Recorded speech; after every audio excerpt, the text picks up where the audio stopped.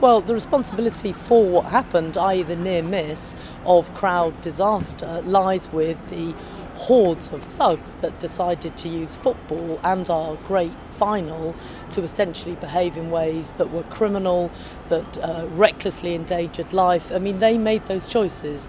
No matter how many police you might have had out that day, you would have still come up against some difficulty dealing with that.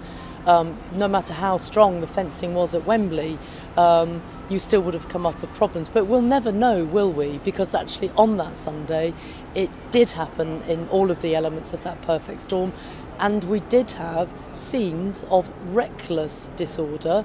I'm using that word deliberately because they did recklessly endanger their own lives and others when they tried to breach the stadium, which in normal languages they attempted to break in and break in and break in until they gained entry. So I think the things that you would want is, first of all, in the planning process, to sound boring for a minute, but it's important, in the planning process at some point, essentially you would have a independent checkpoint that came in a week before, 2 weeks before, whatever, the day before, and just as a kind of, okay, have we put all of this together properly? And they would be a safety expert. I think the second thing is that if it was a game of national significance, it would be a message to all of the partners, the police, the local authority, the stadium, wherever it is, to actually make sure that they are putting public safety above and beyond all other issues. And so that's a technique that we use in other areas of work, and I see no reason why you couldn't apply it to football.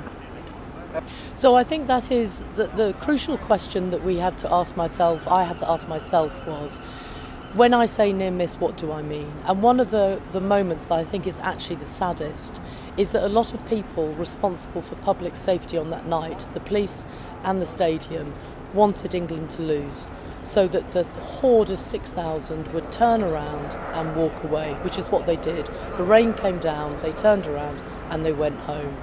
The alternative scenario might have been that as they opened the gates to let people out, which they have to do, you would have had 67,000 people trying to leave with 6,000 people trying to gain entry. That would not have ended well, to put it mildly.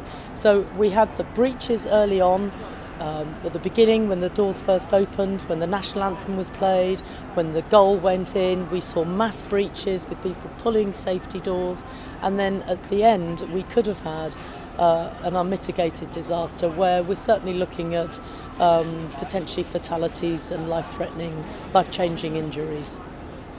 So this came up in the media quite a lot after the event. If this country cannot hold a football match, a sports game, at 8 o'clock at night on a Sunday, we don't deserve to run anything. And we have to ask ourselves, if the fans that created that disorder on that night, if they think that was somehow helping with a World Cup bid, or with the reputation of English football, or celebrating the men that came second in the Euro tournament, i.e. our wonderful English football team, they have to hang their heads in shame.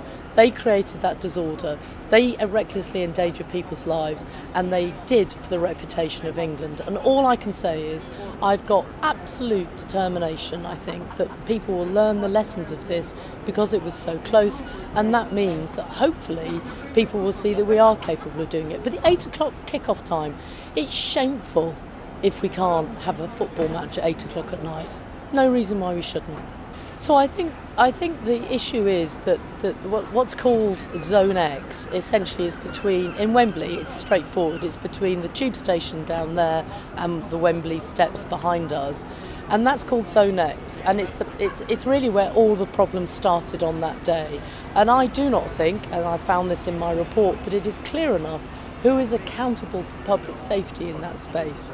And I think that's why one of my recommendations is to the Sports Safety Ground organisation to basically look again at Zone X, revise it and work out who's accountable for it, because I think that was one of the big issues on the day. Baroness Casey. Baroness